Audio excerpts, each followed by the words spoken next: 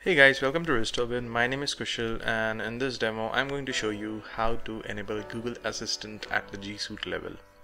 So currently when I'm trying to use Google Assistant on my mobile phone, which is actually logged in with the GSuite email ID, so it says that the Google Assistant has been blocked by your admin.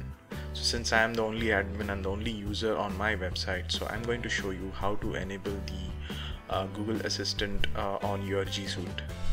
So this is the admin panel. I already logged in, so quickly go to apps. So in this apps you will have the four options. You need to select the second one, which says additional Google services.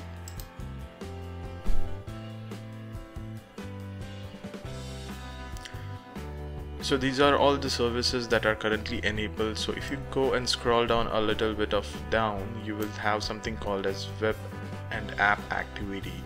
So it's currently turned off. So what I need to do is I need to enable this in order to have the Google Assistants working. So I'll just go quickly, click on it, edit services,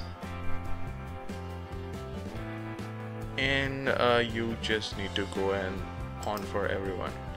So it says that it will take up to 24 hours to propagate to all users. If you have more number of users, say suppose like 1,000 or something, then it will take some time, but since I'm the only one user, it will hardly take a 10 minutes or so something for me.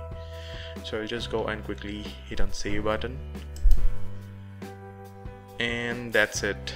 So now you can go and say okay Google or hey Google to invoke the Google Assistant on your Android device, which is currently logged in with your GSuite email ID. I hope this helps, and please share your thoughts or comments if you are having any problem in the below comment section, and also hit on the like button and the subscribe button. Thank you. Have a great day.